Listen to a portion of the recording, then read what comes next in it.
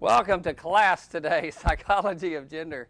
We really have them packed in here today, students coming from all over the city for this wonderful class. We are taping this class today without the regular class that's here, so you get to hear me speak, and maybe I'll ask some questions of myself, but had a little transition here at the university, but we wanted to keep on going with the class to get it, to help you students who are watching it, to keep it going. And our next class, we'll have all the students back for our next series. But since we have an exam coming up in about 2 more classes, in other words, the next class after this one, we'll review what's going to be on the exam. And to lower any anxiety out there, that, of course, the exam will be on material we've covered and material from the books, the chapters and the 2 little books. So there's no trick questions. My preference as a professor really, in terms of exams, originates in my work as a psychologist. I'm a psychologist in private practice who's an adjunct professor over here. And I want you to learn this stuff. I want you to, for your minds to be quickened, for you to have some new ideas and maybe some new concepts of yourself and understanding gender, understanding your own gender identity issues. I hope this class helps you grow as a person and helps you understand more about what it means to be masculine and feminine, male, female, and perhaps become a larger person because you took this course. So what I do on the exams is the exams are also learning experiences. I'm not going to ask you trick questions. I'm going to ask you questions that I want you to learn out of the course. So so relax, and you'll do fine with the exam if you know the material and if you've attended to the lectures and stuff. So today we are continuing on sort of putting an ego together and understanding gender identity. Before we jumped into this, let me make a couple of suggestions of ways you can get extra credit, which you need to mail in or email in to my email office, my email site address, which you can get. But I always like students to do extra credit related to the topic we're teaching. I'm teaching and on gender. I went and saw Chocolat, the movie, for the 5th time this last weekend, and what a fantastic movie. In terms, one aspect of it is looking at the gender issues, the way women are treated in the sort of archaic, medieval religious world of the little village, the way the protagonist, Juliette Binoche, asserts herself in the midst of having grace and beauty and tolerance and understanding, these aspects of the divine feminine, as it were. And yet she's has integrated her masculine quite well. She's not pushed around. She seems to have a sense of direction and humility, and is willing to grow and change and take risks. And anyway, she comes across as a very model of sort of a whole person.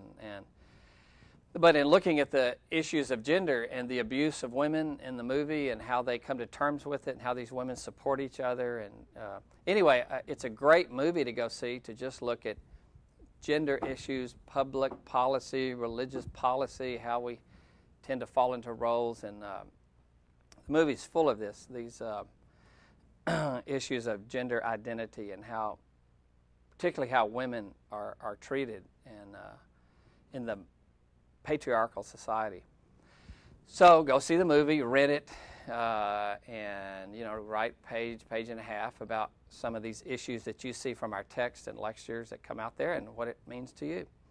Another movie I saw just the other day is called The Circle, which is an Iranian movie that was banned in Iran. And again, it's about the abuse of women in Iran. And it's a little subtitled movie. I think it won the Sundance Film Festival Award, or Best Foreign Film.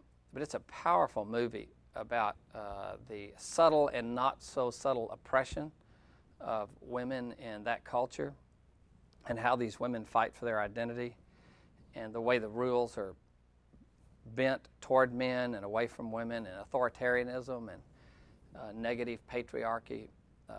Anyway, that's a good little movie I'd recommend you go see.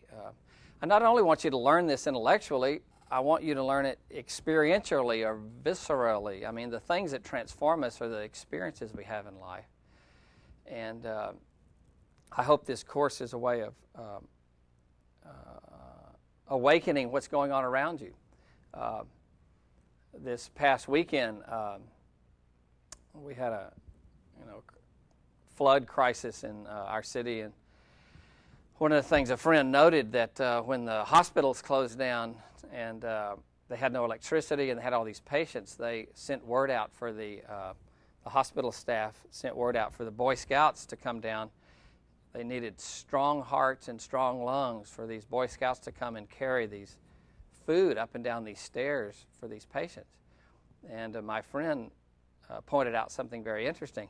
Well, what about the Girl Scouts? They have strong lungs and strong hearts and are just as capable. But we have this subtle prejudice, don't we? And you can see it in the media. You can see it. It's in our own psyche, our own Freudian slips, our own attitudes, where we tend to say, well, we need someone strong to come and aid and do this. And we immediately think of boys and men, when in fact we all know that young girls, young women are more than capable of helping with activities like that. So anyway, just trying to point out and awaken to you to look at the gender defined issues, gender roles that are defined by our culture that we see all around us. And anything you see like that or read in the paper or become aware of, I was at a wedding a month ago in East Texas, and the language of the service, and I honor the service and the tradition, but the language was a little interesting, rather archaic language, and that can be very offensive. In fact, I think is offensive. When the minister was reading from his text, from the scriptures or whatever, that woman was made from a man, using the Genesis text in the Old Testament, woman was made from a man and for a man. And you kind of go, well, yeah, that's pretty heavy stuff. How does somebody feel like? How does that make a woman feel? I guess I wonder if he would have said, and a man is made from a woman and for a woman. That might have balanced it out. And issues like who gives this woman away to be married to this man, and as if she's some property to be given away. And these are archaic, traditional values that all have their own proper place and have a sacred underlying message. But as we see an evolution of our consciousness, awareness, certainly we have to be aware that we set people free to be who they are and not force people to maintain identity roles that keep us stifled from becoming who we're meant to be. But anyway, those are concepts and ideas and examples that are going on all around, and those are great little exercises for extra credit, and you might keep that in mind.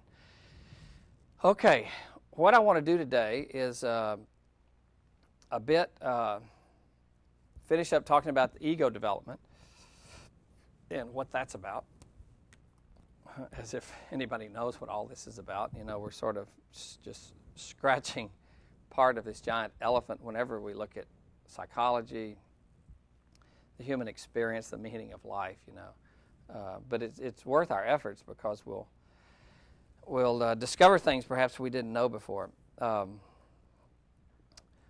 of the things we've been looking at is this birth of consciousness. We talked about ego as this organ of decision making and willpower, and we have this ideal, our persona. In the Freudian model, it's called the superego. And down below the water level, we have this our soul, which is really the word psyche. It's our true self. It's the real you. Literature calls this many things. It's called the imago Dei. It's the divine spark. It's your potential, the God within. But that there's this whole emergence that we come from the unconscious. This is the unconscious here, and up here is what we're aware of, our conscious world. And the whole point is that we come out of this world, we come into this world out of the unconscious. We're born into consciousness, and in order to survive in the world, we have to develop an ego. And ego, remember, means I or me. It's not a scary word. It just scares people. And having a good ego is an important part of the journey. You can't function and actualize your potential as a person without having a good ego. And then we come into consciousness and to express ourselves, our gifts, our talents to live. And then when we die, we sort of we lose our ego and we slip into the great mystery again. And so part of what I've been talking about is what happens is ego development, and the ego develops for survival, and the ego develops for, it develops for survival so that we can stay alive and function in the world. And what the ego does is it will actually leave the true self, and it'll do whatever the caregivers say in order to survive. Someone said the great first two thoughts a person has is who's in charge and what are the rules. And the ego says, I will do anything to survive, to get approval, to get affection, to get food, clothing, and shelter. And often the persona is all culturally based. So what the ego does is it adapts. It adapts for survival. And in many ways, it forms its original identity to a large degree, not totally, but to a large degree based on what the culture, the caregivers demand that we do and be in order to survive. And this has tremendous effect on our identity and our gender identity. And we've looked at this in some of the studies about, we looked at this last class, about the fears that the ego must overcome. Hopefully I can do this and not be too messy with it. And one of them is the fear of being smothered.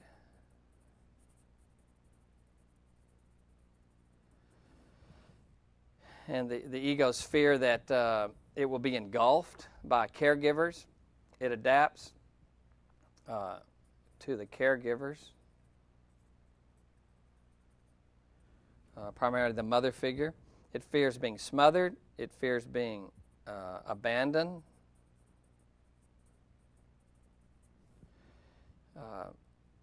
Another fear the ego must always deal with is the fear of being attacked.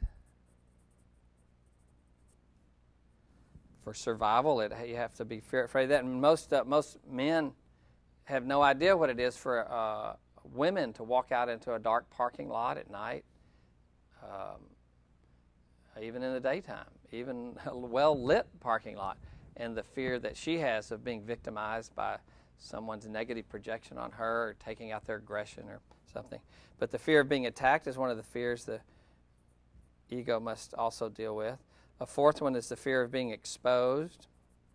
I know this is a review from our last class, but I like to jump into it by picking up. And the fear of exposure is that if I express what I really feel, what I really think, my real inner world, that you'll reject me.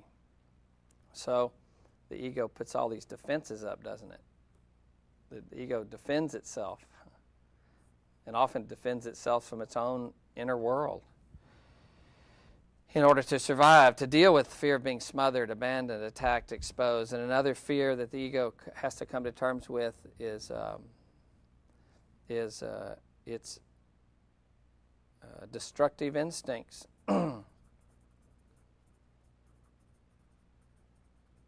I mean, some of us, all of us have at times have been so mad and angry. We often thought our rage would, it's possible that it could just overtake us, or we've been so hurt or wounded that we feel like we'd just be engulfed in our depression or loneliness. and all, you can't help but pick up the newspaper to realize that these destructive instincts burst forth and overwhelm the ego. These things, they come out of the unconscious, and as a conscious, alive, whole person, I have to monitor these instincts and deal with them appropriately. But these destructive instincts can overwhelm us, and you see this happening all the time in relationships. And in fact, many of the movies are about instincts that take over, rage and anger and violence, and somehow we project on this and delight in them because it's really who we all are. Remember, the media just reflects who we are. And then another fear we deal with is the fear of change. Isn't it interesting? Everybody wants to part of us wants to change, but the fear is that if I change, will I like myself? If I change, will others like me? Can I really become myself? Or am I stuck with just being what was put together the first 14 years of life through ego development? And then a seventh one I had, and this is obviously a good test question, is the fear of the unknown. It's the fear of death, or the fear of not being.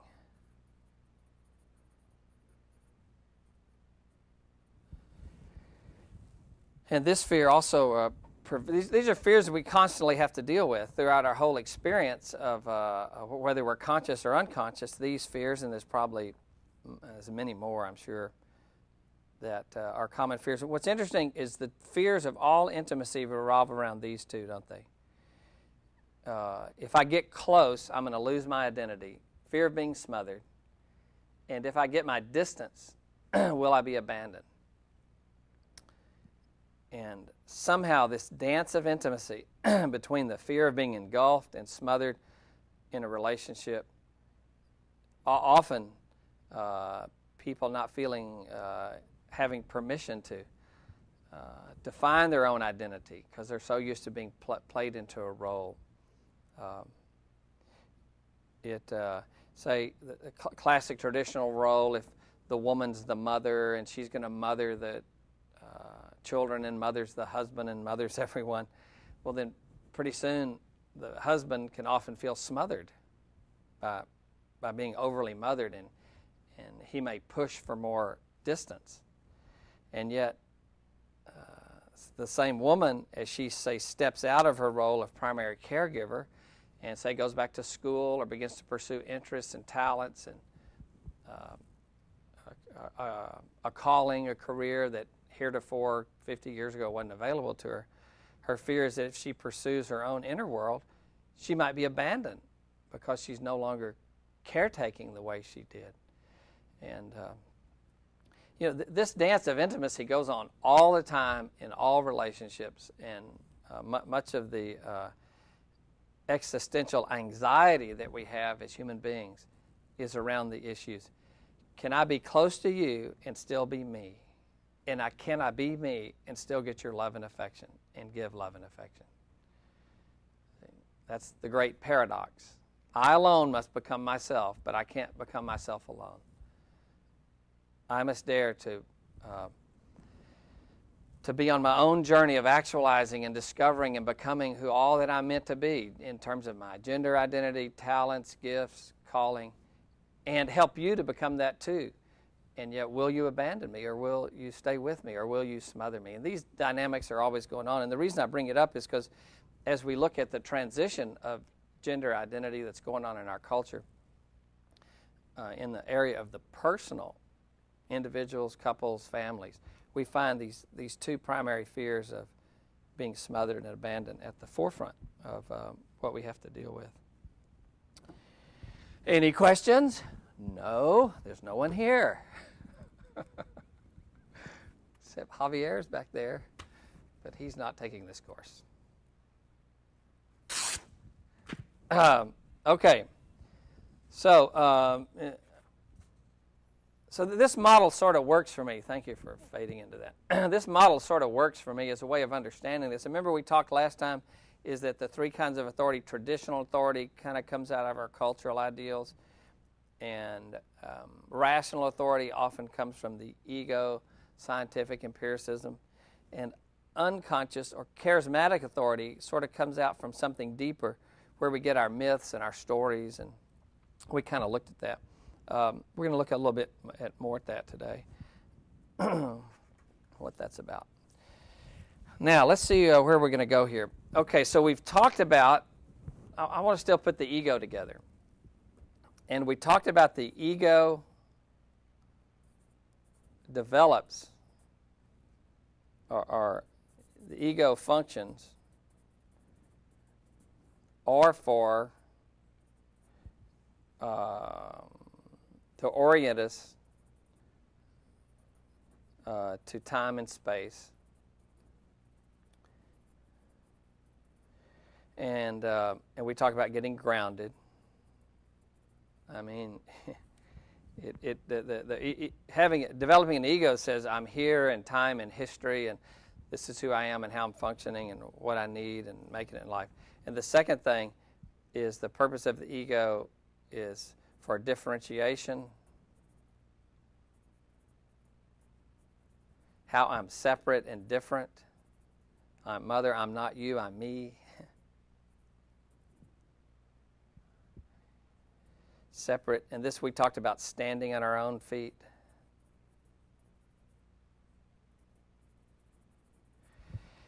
See, being grounded, oriented to time and space is how we get that sense of safety and security, as it were, mothering, holding, caring.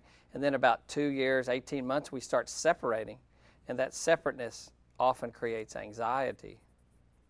In fact, it does create anxiety, and that pretty much goes with us the rest of our life, in terms of coming to terms with anxiety. And then the third thing is the function of the ego is to develop an identity. Develop an identity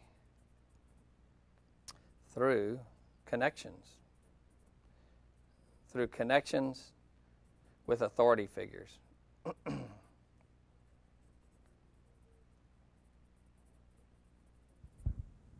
Cool. And I'm going to look at that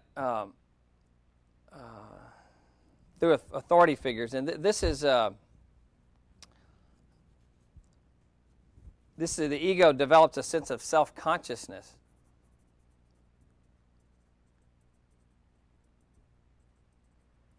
I am me, and what it means to be a woman or a man, what it means to be a girl or a boy, and it develops around these authority figures. Let me just jump into something. I don't know if you guys can pan in on this. I found this this weekend in another textbook. Can you guys get closer, a little closer? Is that it? That's it. Oh, wonderful. We might, by George, we might do this. Let me show you some things here that I found in this. I thought it was really fascinating. It's kind of a summary of what we've been talking about. But this first aspect of this says adult gender identity. And it really has, and remember, gender identity is a complex web, as this looks, but it's somewhat simple if you let me follow through. The first thing is prenatal factors. And this has to do with chromosomes at conception. That's what that says. And then the fetal gonads determining testicles or ovaries determine whether we develop fetal hormones, that distinguishes male or female in sex organs. See how these prenatal factors? And then the effect of these hormones on the brain, the testosterone, the androgen, and how that affects us. But if you'll just follow me, prenatal factors, watch this, factors of infancy and childhood, and factors at puberty. So if we're going to determine gender identity, we'll have to include prenatal factors. That means if we have the two X's chromosome on the 23rd pair, or if we have the XY, and depending on what that is, we'll develop male or female sex organs. and then we'll have a sex assigned at birth. And see, now that we have the sex assigned at birth, now the factors of infancy and childhood, how that child is reared. And right here, it says rearing as girl or boy. And I put here gender role, because gender role is sort of how we are treated by society. Studies show that little girls will be handed dolls and playthings, and little boys will be handed, guns and sports equipment and stuff. And gender role is determined by culture in terms of what the culture predisposes the family, the religious world, whatever, predisposes little boys and little girls should do. And the studies tend to show that that our sexuality, our sexual assignment comes from our chromosomes, but our gender identity is strongly affected by the way we are reared or the way society handles us. And so here's the sex assigned, and this is how gender roles from the outside. Remember, nature, nurture, and then the child's own image of body image. And remember, in the textbook, we talked about the Freudian model of penis envy, and it's so interesting to think about the way Freud saw women were not defined positively; they were defined as lacking a penis, and how that just fed into the patriarchal world of the male being dominant and women having less and being less.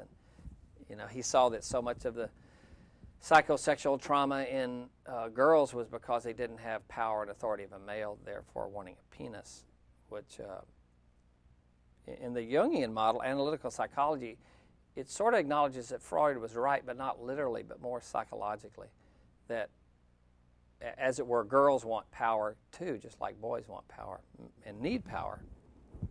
Anyway, so prenatal factors, childhood, infancy, and factors of infancy and childhood develop a child's core gender identity. And then when we go over here and we follow the hormones that get set up from the testes, the presence of testicles or ovaries, what happens is these factors at puberty occur. Does anybody find this interesting like I do? Well, there's nobody to say, yes, Dr. Reagan, this is fascinating stuff. So based on the fetal hormones and the hormonal changes at puberty, certain behavioral responses increase sexual interest, physical changes of sex organs in the body. And so this is almost, this is nature kicking in. And probably a lot of these behavioral responses may have to do with nurture or self-discovery or self-expression. And then over here is nurture. The thing I threw in here, which my fellow colleagues in scientific empiricism, which is such an essential way to understand, increase our knowledge and epistemology of discovery, often cringe at the concept of unique archetypal structures, because archetypes have a hard time being measured. We're going to look at that today. And part of what I'm going to include in my class is I want to acknowledge what the textbook says and other textbooks say. These chromosomes affect us. Culture affects us tremendously.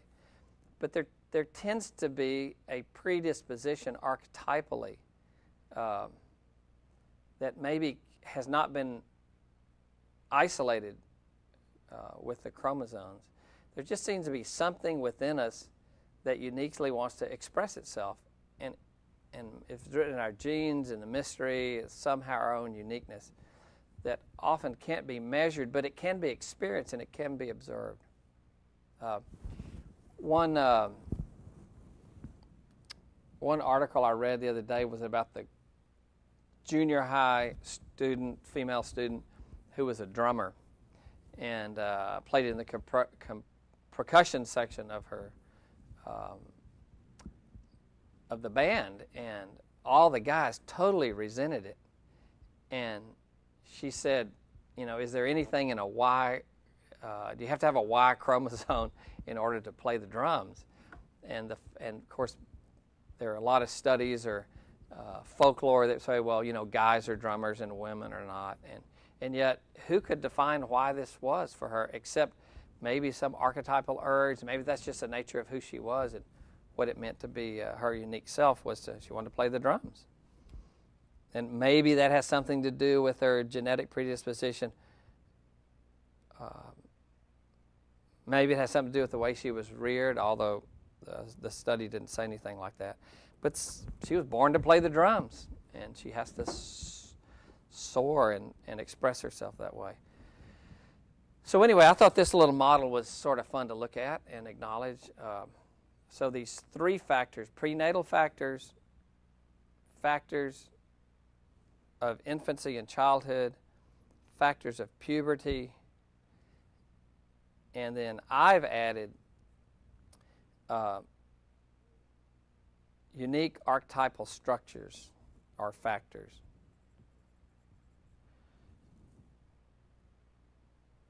As a way of perhaps understanding the gender. And I think you'll like it as I talk today more about it in the next class, as we look at more of what these archetypes are about. I think it might make some sense to us.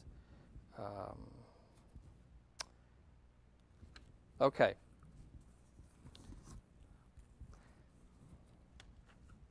So we got why the ego functions. Now let me share a little bit why the ego grows and how it grows.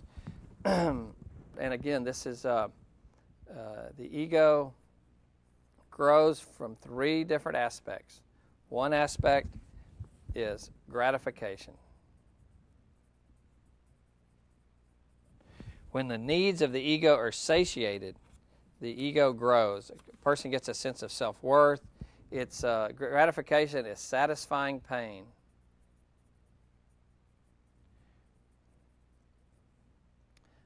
Through soothing. And this is meeting needs to lessen pain. And the ego develops from that. In other words, it's sort of like we're sort of pain avoidance creatures, and we discover the world is safe and it can be trusted. To the degree the ego is comforted. Say comforted. We were looking at last class about to the degree with that positive mothering and get our food, clothing, shelter, holding needs met, we tend to grow and have a sense of who we are.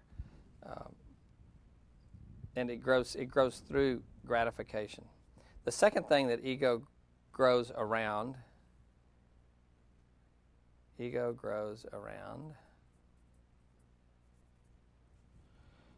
stimulation. Not just as a child, but throughout life. Stimulation tells the ego it is, that it exists. The infant will not prosper if it's not stimulated. No one will prosper without stimulated. When they have the little mobiles and the little deal that hangs above the crib, that you can tell art is not one of my favorite things. One of my talents. The mobile that hangs above the crib and it stimulates the child. See, that stimulation awakens. It awakens the ego to its environment.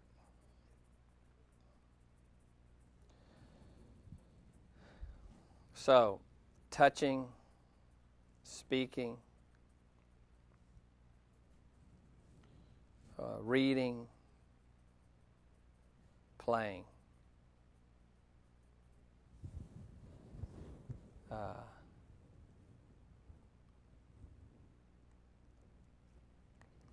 So whatever stimulates us feeds the ego to keep growing. That's why many, you students, just continuing to learn new ideas, have ideas challenged, question authority, question your own beliefs and concepts. This seems to be essential for you to keep growing as a person. Although we have the ego growing first 14, 20, 21 years, I mean, it somewhat develops its whole life, not essentially, but that we continue to need to be stimulated in order to assimilate and accommodate new information to become a more evolved person. So the ego grows around gratification, and it grows around stimulation. And the third thing it grows around, which will help us understand more about gender identity, it grows around approval. And there's probably, approval says you belong. It says you're wanted. You're okay. Or as they used to say, attaboy. Attaboy. To be gender fair, attagirl. Approval is a sense to be me. See, it's okay to be me. And how a child asks, how approving and accepting is the environment? And the ego discovers that it cannot contain in consciousness what the authorities don't approve of. And let me just kind of slip this right here. The approval part's still there, so let me get a little more room here. In the first 7 years of life, approval is around parents. And say from 14, 0 to 7, from 14 to 21, it's around parents and peers. Is anybody making a connection how our gender identity is affected? Because the approval is so important about it's okay to be, that's feminine, that's masculine, that's what boys do, that's what girls do. That our very survival and growth in our development as a human being is around the approval. It's okay to be me. And when the little girl picks up a hammer and wants to work with the hammer, and the parent grabs it away and says, "No, don't be playing with that. That's for your brother to play with." And in order to get approval, the carpenter that's in the little girl gets repressed. It's not okay to want the hammer. It's not okay to want to do sports. It's not okay to want to do things that the family might say, well, no, that's for boys to do. The studies, and there's several studies in our text that show that in just the exploration, boys and girls will make a lot of choices for discovering their own inner world and interest. And yet the approval or disapproval of the parents can so shape that and create identity confusion, gender identity confusion. So, and then from 21 actually to 28, actually 35, this is maybe adolescence, which goes from 14 to about 35 in our culture, it seems these days. It's primarily peers and then the self. Your own identity. And say 28 to 35 and onward, it's the self. In other words, you determine what your identity is, and you determine what you approve of and disapprove of.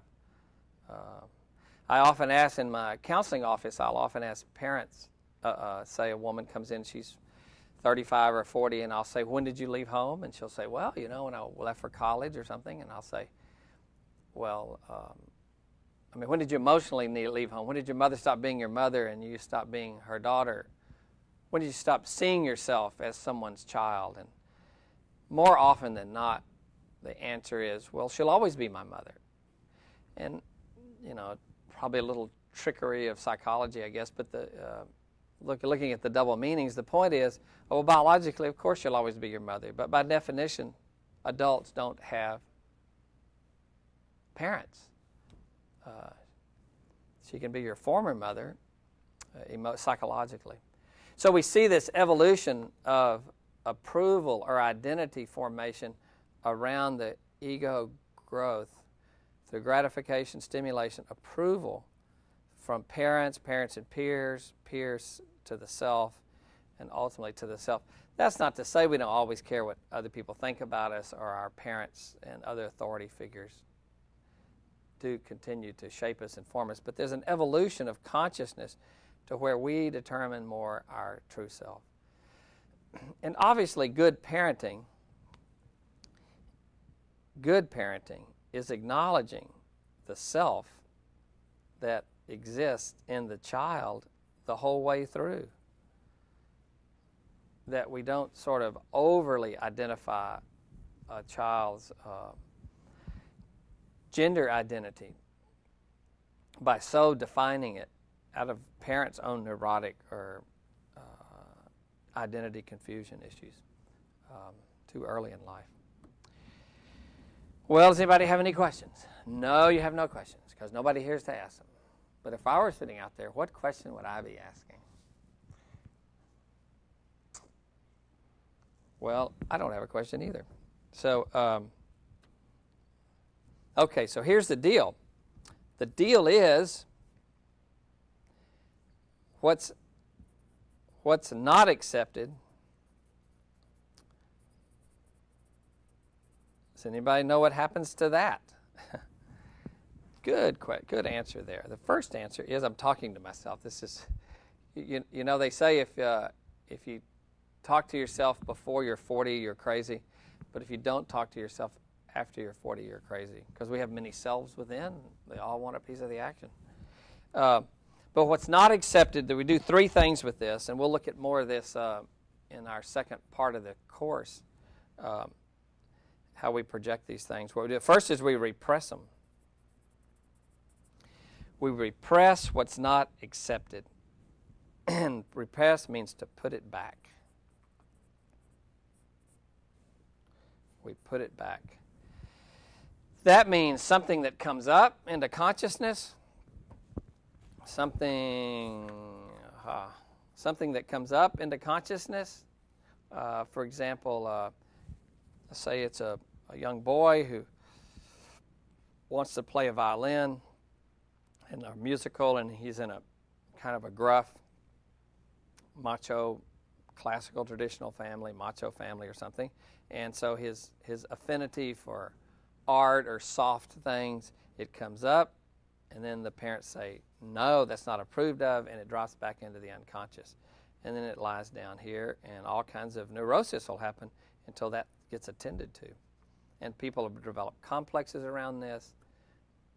So it was repressed. That means it came up and got put back down. And, you know, this happens to all of us, many, many things in life. Growing up, get put back. And let me say this, it's important to realize that it's not everything is meant to be expressed, because, you know, you can't go harm other people. And that violent reaction, you have to learn to put that back and find another way to deal with those feelings and express them, sublimate them, put that energy elsewhere. So we're not talking about letting the savage Banji warrior out and all its madness and narcissistic impulsiveness. But the things that are not accepted, the things that are not approved of, what's not accepted gets repressed. Let me throw one more in on repression, would be, say, feelings. That, you know, boys don't cry, and boys can't have feelings. Be a man. You know, the kid's 6 years old. You're the man of the house now, son. And, you know, it's just a child full of feelings and strengths and weaknesses, vulnerabilities, like every human being is. But that child has said, now don't cry, hold those feelings in. And so those feelings get held back, emotions, feelings, for years and decades. And who will ultimately have to deal with this? Well, a lot of people, including one's lover, spouse, children, way down the line, things that get repressed back. And so that person will have to learn again, sort of reparenting. What's in psychotherapy, that's what we do, is we help people learn a second time how to be a more whole person. and express one's unique life and the breadth and depth of the human experience. Okay, the second thing that happens of what's not acceptable is it is suppressed. Suppressed. And that means never allow it up.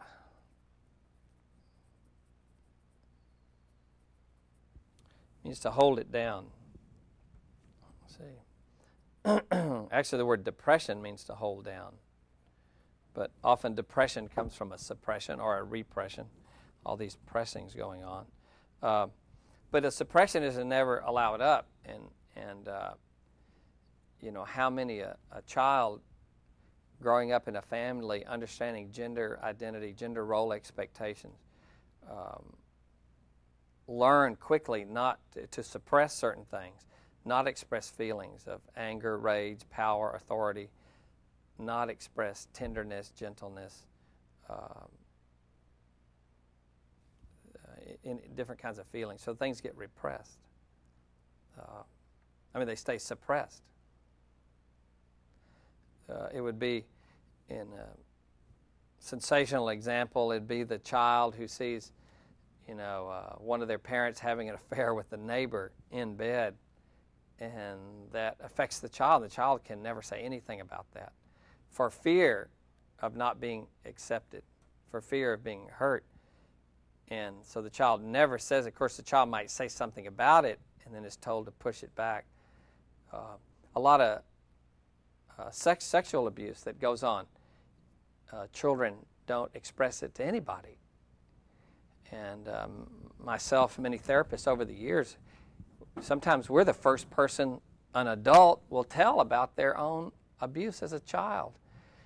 And it makes me so sad to think that a child could be abused sexually, emotionally, spiritually, verbally, physically, some way, and never be able to tell anybody what hurts and how, and the need to get support.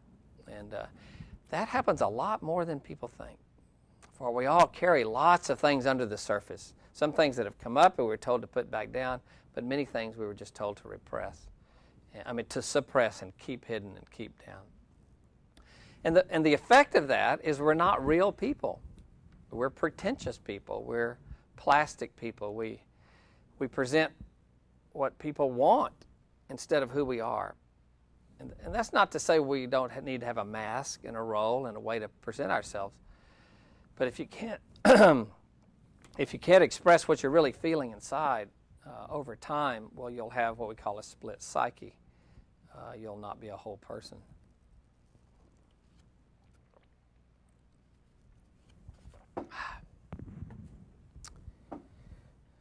Okay, so here it is. What we don't repress and we don't suppress, what do we do with it?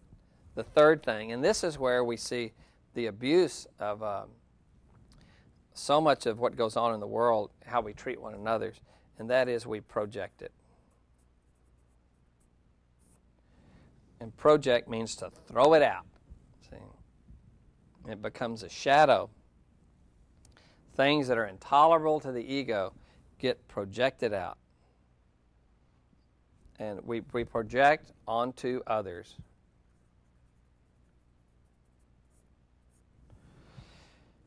Many people would say that some of the greatest, all of life is projections, because the things I don't deal with, come to terms with, accept, the confusion, the doubt, the insecurity, the passion, the hurt, the woundedness, the gift, the talent, the creativity of life, it all gets thrown out on others. And it can get thrown out on our children, our lovers, our friends, our enemies. We project out. And so a person who, say,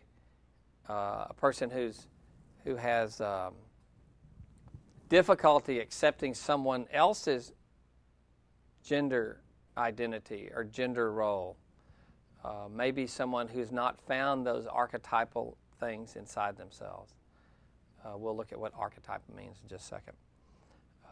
But if you want to learn about yourself, one of the greatest ways to learn about yourself is to make a list of 3 people you don't like. I've said this before, and 3 people you do like.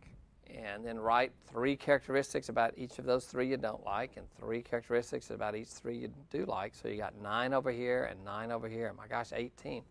And if you'll do some reflecting and digging, you'll discover that all those things that you don't like out there and you do like out there are in yourself. And the question is, I've got to come to accept, attend to, acknowledge, grieve, embrace those things that I don't like, because there's actually gold in those hills. For example, my insecurity is where I can get my tenderness. And those gifts and talents and strengths I see in others, I can find in myself. But, I may have to go to school, may have to go learn and study and invest in a talent rather than just project it onto someone else. But nevertheless, the whole point of this instruction today is about ego development and how the ego and how we see ourselves growing up is so affected by the approval of other people, our parents, our peers, our God images. That would be, should throw that in there someplace, that determine who we are and what we're about. And you'll know in your text on the chapter that the chapter on the origin of gender stereotypes in mythologies and religion, which is chapter 2. As you read through that, you'll see how so many of the of our gender gender identity of both men and women was shaped and conformed by mythology and rules. And by mythology, I don't mean that it's not true. Of course, myths are not fact, they are true. But these powerful symbols of way we understand life and find meaning through religious faith. And, just reading that and thinking about how we shape and form our gender identity through culture and religion. In fact, one of the reasons I picked this book out is I thought that chapter in and of itself perhaps helps us to see some of the deep-rootedness of permission or non-permission that we have to develop our own identity. Certainly no one is raised in a vacuum, and all our culture, religious traditions have a tremendous, remember, under the traditional authority, have important place in defining who we are and how we behave. But that chapter, it's a way to look at how men, and particularly women, are treated and are identified in their gender. Okay, so we'll get back to this at another point, but I just wanted to once again push over here. Let me go through this again. Is the ego grows around having its needs met, gratification, soothing. One develops a sense of confidence and trust in the universe through having its needs met. Food, clothing, shelter, hugging, stuff like that. And then stimulation, reading, playing, touching, having the ego awakened through encounters with the environment.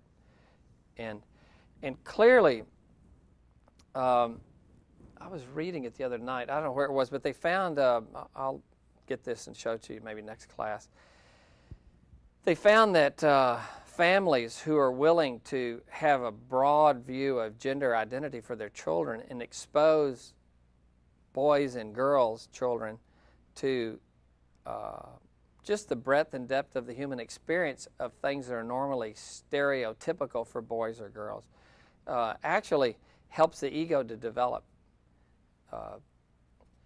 Families that have rigid, narrow definitions of what it means to be a girl or a boy, male or female, often provide little stimulation, and children don't grow in their ego development. This may be stretching it a bit, but it's just for purposes of thinking. Well, I'll give you an example. This was I took this my first. Can you put it on this camera? Hit the button. Can I tell a story? Emily. Ah, there we are. Okay, good. Sooner or later she'd get there, I know. I remember when I decided to go back into graduate school after my bachelor's degree in business administration, and then I went to seminary, and then I was thinking about graduate work and counseling because I was working with high school students and families. One of the first courses I took as a post-baccalaureate to just sort of plunge in to see if this is where my interests were was in a course in child development. And I remember the professor talked about one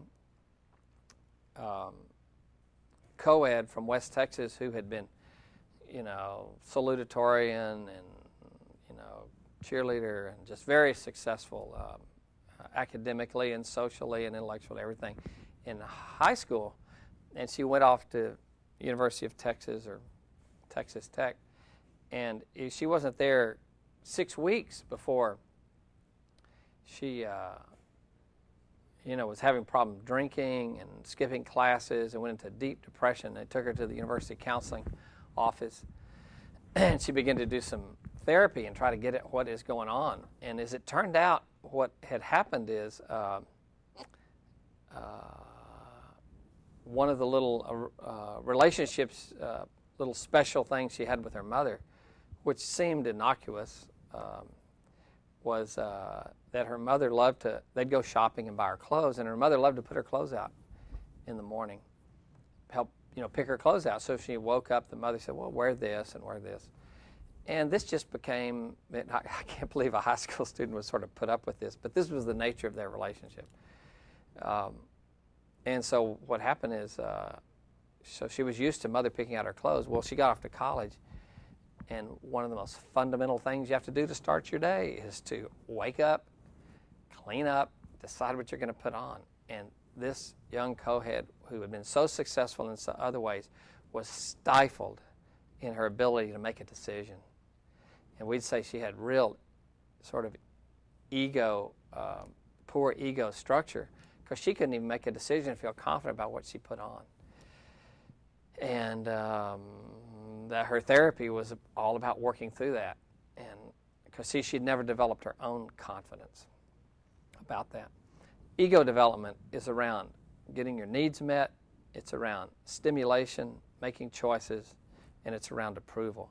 And so with this co-ed, obviously she decided what to put on based on what mother said, and she, colluded with the game. But this had tremendous effect to her when she got off to college because she couldn't even make a decision. So this third thing here of approval and then what's not approved of gets repressed, suppressed, or projected onto others on our ego identity.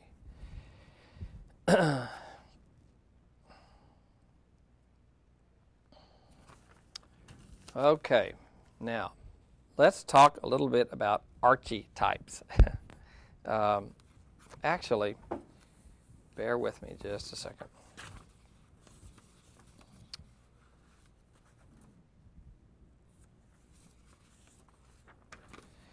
And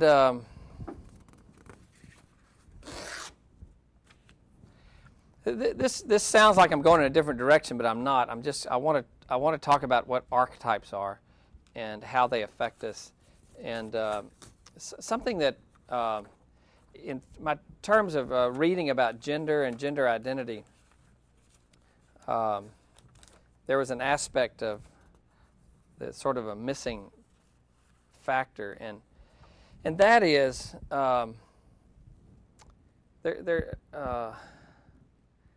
A-R-C-H-E. My son calls them archetypes. Archetypes. Arch means ancient. Actually, it means rule too. R-U-L-E. Imprint. An archetype is an ancient imprint. And in an interesting article I found by Thomas More, we found these other archetypes. Yes, here they are. Let me just do this. This is what's sort of fun about this. Yeah, if I can keep this going. These are two different people. There's really three levels of consciousness. There's the conscious level for all of us. There is what's called the personal unconscious for all of us. That would be my unique issues that I've repressed, that I've suppressed, things that I project out. My own personal wounds, my talents, my gifts, your own personal wounds from your family of origin, your DNA, your genetic makeup. That's the. This is something that analytical psychology or Jungian psychology addresses. I think that was probably one of the geniuses of Jung. And it's really interesting when we look at this in terms of gender identity. And then down below, if it's possible, is what's called the collective. And collective means group, unconscious. And, you know, if we could make these waves, make these icebergs, as it were, you know, if we could just make, I guess we can, if I could do like this. And these are all unique individual people in the way they consciously express their life, and they have a personal unconscious. We'd have to say that there's, you know, each wave is unique, but the ocean of the archetype is the same for everyone. As it were, this is the water beneath the surface. And there are these common themes that every human being has, and that's what an archetype is.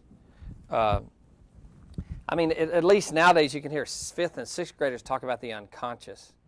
And the unconscious is the part of ourself we don't know, but the part of ourself that is always trying to express itself. And this is the realm of archetypes. And archetypes are what Freud would call drives, for his drive theory. Archetypes would be, the poet might call them longings. The scientists might call them instincts. That we have these predisposed, there's a dimension of the human psyche that is the same for every one of us. There's a dimension, as it were, of the ocean, if each wave is unique. But there's a dimension of all under the sea of life that is the same. And these drives, these longings, these instincts, these common aspects to the human experience that are innate, that are part of our DNA, that are psychologically. There's a dimension that's exactly the same for all of us. It's exactly the same. These are archetypes. They're involuntary needs we all share. Involuntary needs.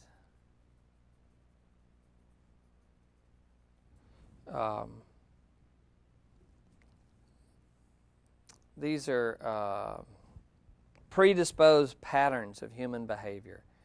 Predisposed patterns. I'll explain about that. Let me see. These come from eons of human experience. And as I explain it, you'll kind of get it, because it's really foundational. See, and what's difficult is it's difficult to prove these predisposed patterns, but you can see them in mythology, story, in all of human experience. And Jung saw these, Carl Jung saw these themes, or these images that were common in literature and common everywhere. These themes and images that are ubiquitous. They're part of the human experience. Let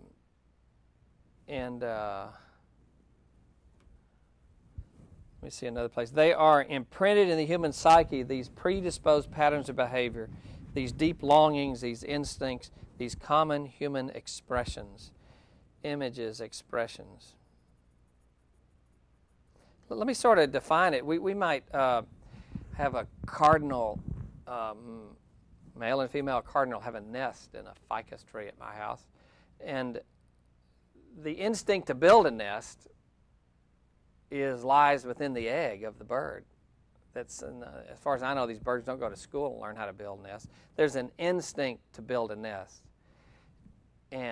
But how the nest is built would be the archetype, because something within them knows where to put the twigs and how to shape the twigs for safety and security with the wind and the rain. Then how to, often you'll see them, the birds will go and find a dog and pick that fur and make a soft place. Well, how does a bird know to do that?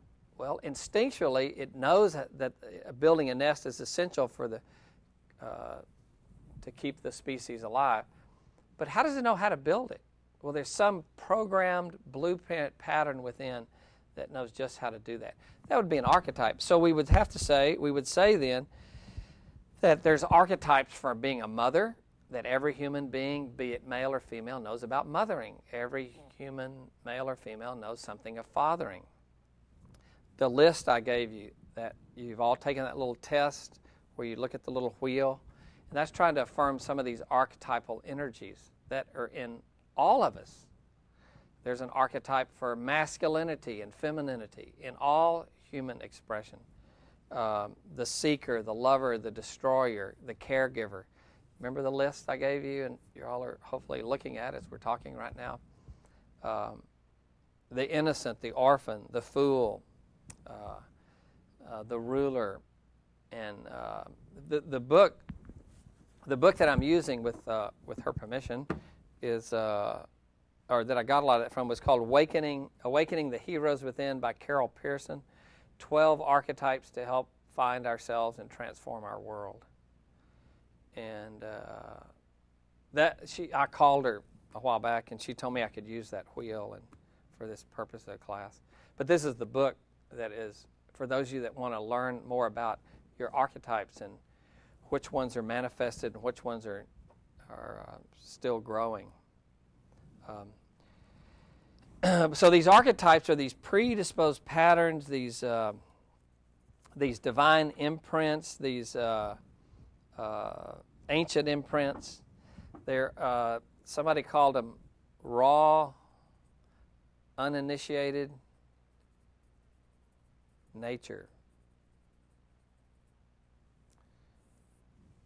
There's raw, uninitiated nature, unsullied by human culture. That's pretty powerful, isn't it?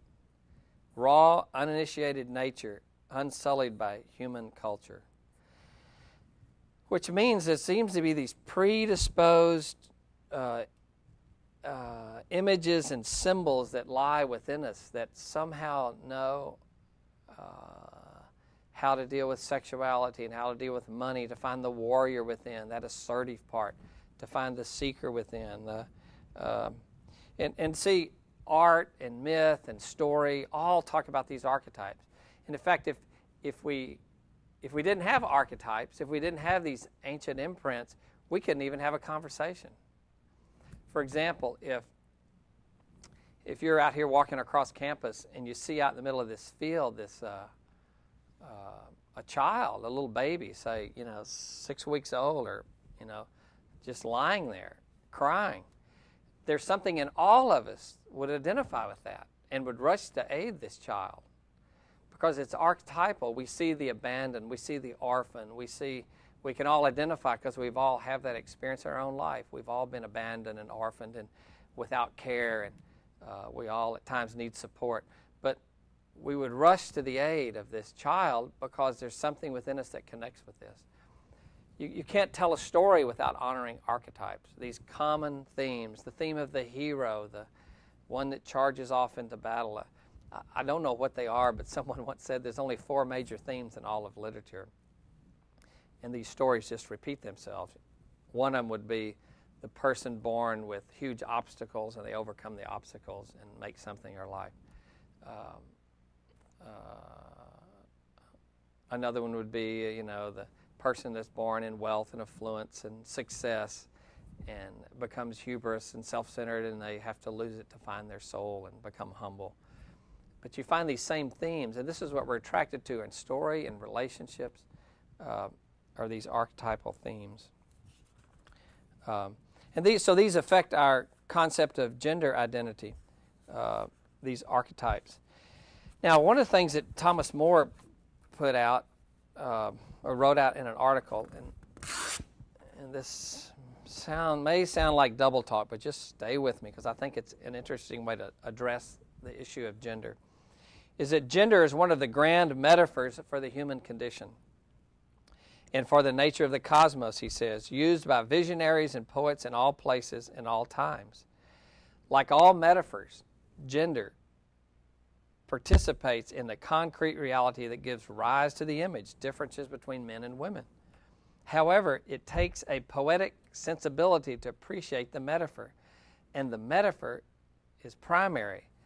Without a taste for image, the mind slips into literalism. Not catching the poetry in gender, we tend to place all our gender talk into actual men and women, so that no matter how hard we try to resolve the war of the sexes, antagonism and polarization remain.